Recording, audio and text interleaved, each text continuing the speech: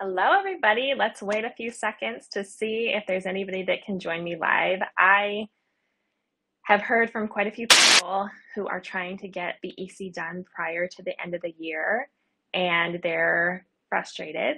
They had a score release for the CPA exam, and this is your CPA exam pep talk, whether or not you passed or failed, but you are starting to feel crunch time because the end of the year is fast approaching. And I can imagine that if your CPA exam scores were not what you were expecting, that you're really starting to feel the pressure now. And I thought, what can I do to help you in this kind of gear up to the end of the year? All of the exams are changing, and there's a lot of marketing push to get you to try to pass prior to the end of this year. How can I help? And what can I say to maybe motivate you and just get you in a better mindset about what does it take to get this done, and what happens if you don't pass all of the you're trying to pass before the end of the year. So that's what we're going to talk about today. And I hope that you jump in, and if you have questions, please ask your questions. Thanks for joining in, because this is a topic that I think a lot is talked about. What content do you need to know on the exam? What areas are going to be areas of focus in terms of a study perspective? What should we do? How should we do it in the study part? But there is not a lot talked about the mindset of the CPA exam, and how do you go in after failure? How do you go in feeling really nervous, ready to throw up, and do well on a standardized test that is 4 hours long? And I get all of those feelings because that's not covered in a review course. So after failure, after getting less than a 75, it's really hard to go back. What do you even study? How do you do this? Because you are feeling miserable, and it's October and it's getting colder out and all of the things. Okay, take a deep breath. This is a passable exam, and that's something that I can say with authority. I've seen a lot of people who felt the way that you feel on this exam, who've gotten less than a 75, myself included, and can go on to have a very successful career and pass the exam without reinventing the wheel. You can do this, and I know that you can. So don't get down on yourself. This is not a you problem, it's a studying problem. Maybe you're not studying the right information. Maybe you're studying enough, you're just not studying the right information. Or the test that you had on that particular day, maybe you weren't feeling well enough to make it happen for yourself, or the content that you got that day was not a match for your skill set and not a match for the content that you were studying. And it doesn't necessarily make you not capable of becoming a CPA. So if you can shift your mindset, that was just not the best day. It doesn't make me not enough. It makes me more motivated to go back in there and do better because I can do this. Now, what do you do? How do you study after you have a score that's not quite what you expected? Now, I can sing this from the rooftops. It's my favorite thing in the whole wide world. And it's the study guide that's provided by the AICPA. It's called the AICPA Blueprint. It's confusing because they didn't just name it the AICPA Study Guide for the CPA exam, but that's what it is. And most review courses do not tie directly to it. Some of them do. But regardless, no matter which course you're using to study, and especially if you've gone in and not passed, you're going to go to the AICPA Blueprint, you're going to print out a fresh copy, and you're going to look at it in depth. You're going to go line by line on it and figure out what information is included in that you do not know. Go through yes, no, maybe. Very easy coding system. Do I know this? Yes. Could I have a conversation over dinner with someone about this topic? Yes, that's a yes. That's not going to be an area of focus when you go back in to study again. And you don't necessarily have to study directly from your review course and only your review course. Look for outside resources if you're going in to retest. And those don't have to be paid resources. That can just be Googling or chat GPTing these topics. And that will help you get over the hump of the CPA exam. Because a lot of people that I talk to, they're not missing it by that many points. It's just a couple points. They're in the low 70s. That says to me, you can do this in the short term. You don't have to relearn and reinvent the wheel to get past a 75. If your scores are lower than that, you're going to relearn concepts. And the concepts are where you're missing, and you're not quite understanding the actual meat of the concepts. If you're in the low 70s, it's just a mismatch of skills. You're not getting the questions that you know and understand, and you need to dig back into where are your gaps. So those are the two different categories you may fall into on your scores. Okay, so now you have this blueprint, you're digging into it, and you're kind of, okay, picking it apart. These are the two things that I recommend. Look at what verb is at the front of these representative task statements.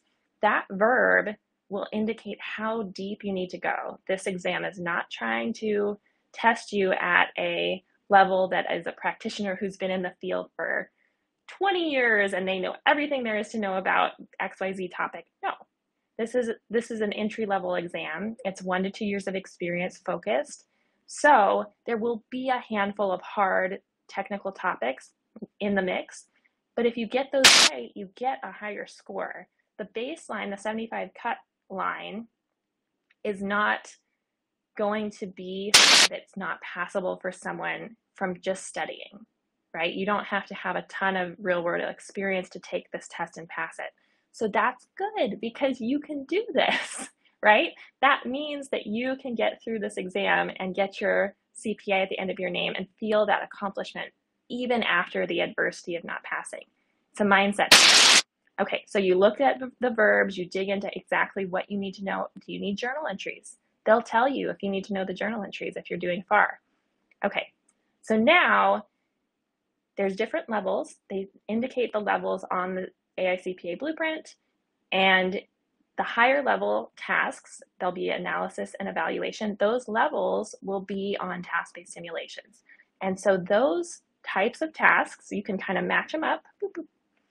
Those types of levels need to be studied in greater detail because those will show up on task-based simulations, period. So when you go back in for a restudy, focus on those areas because they're telling you what's going to be tested at that level. Anything that's application-based, figure out how to calculate it. Understand how to do variances. Understand how to do all of these things that need to have some sort of awareness. If there's a journal entry, they're going to give you two pieces. You're going to have to back into the plug on the other piece of the journal entry.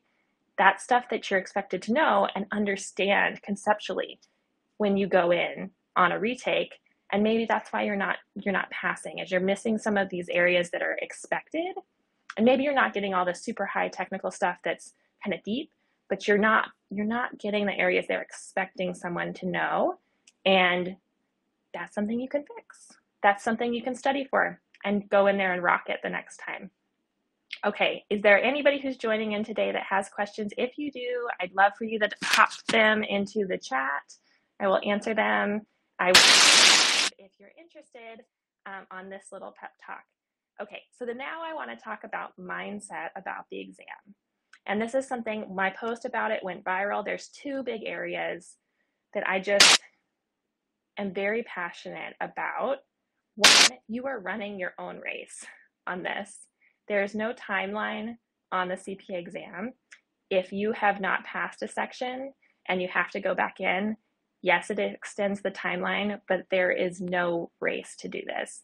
People who are very successful CPAs are successful CPAs at any age. So you can start, you can take a break. If you have something come up in your life and you had to take a break and you had parts fall off, that's okay.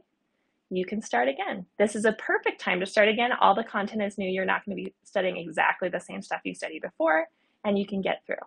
Okay, so that's mindset number one. You are not behind. This is your own race, and you can do this on your own time.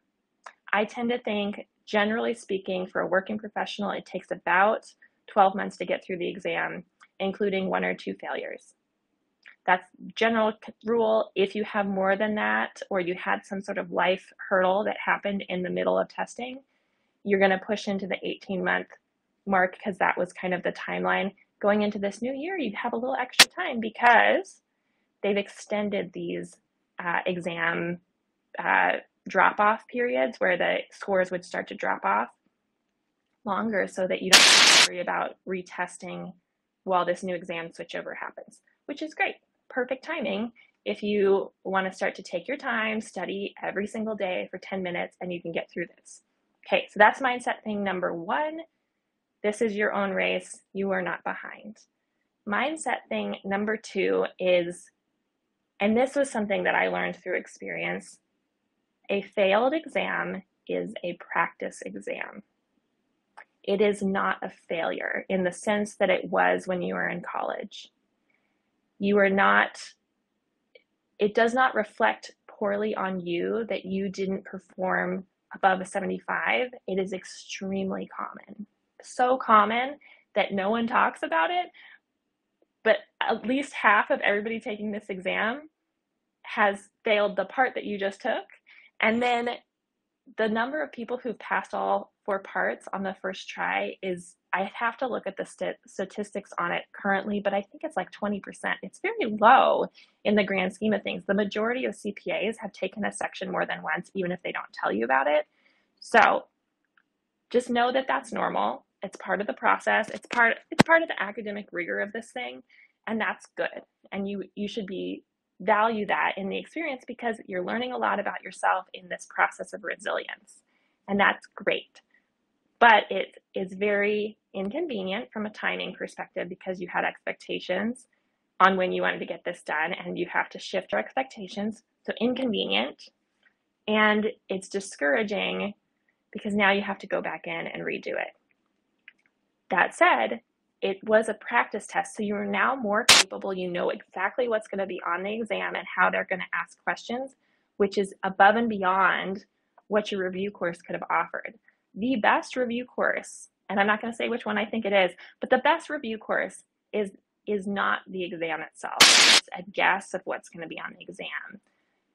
A review course provider is not given this window into exactly what they're testing. They get the blueprint, which you also have. That's what they're provided. They don't have some sort of special access into what's on the exam, except you do, because you went and took it. And the review course provider can't go and do that. So you've been in there, you've seen the exam, you know exactly how they're asking questions, and now it's time to take that as a practice exam. Don't let it make you feel bad, and go in there and do it again, and you can do it this time, right? And if you can't, guess what? There's going to be fresh sections at the new year. If you can't make BEC happen and you're just sick of studying for BEC, you're in luck, because there's going to be new exams starting on January 1st that you can start studying for and have a fresh start. And you can study something that's completely different than what you were studying. And that's great. I think that would be a nice fresh start for you if it doesn't happen by the year end. That'll be okay.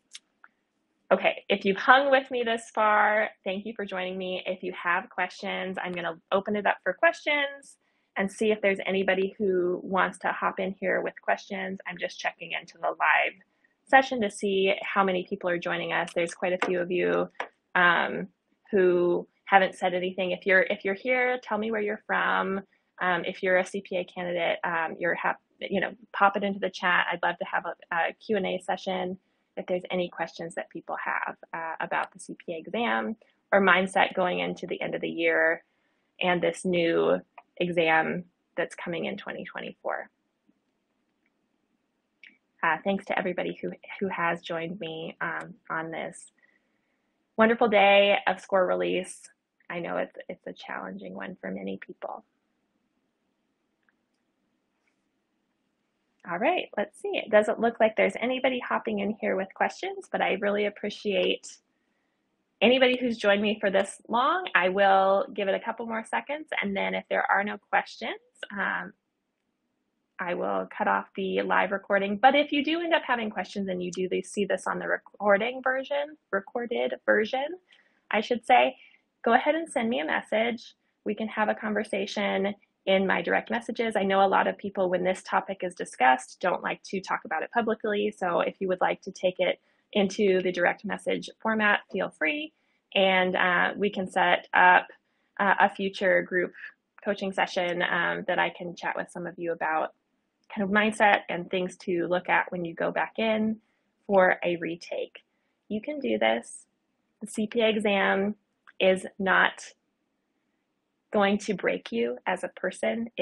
You can do this. So don't give up on yourself. Don't get down on yourself.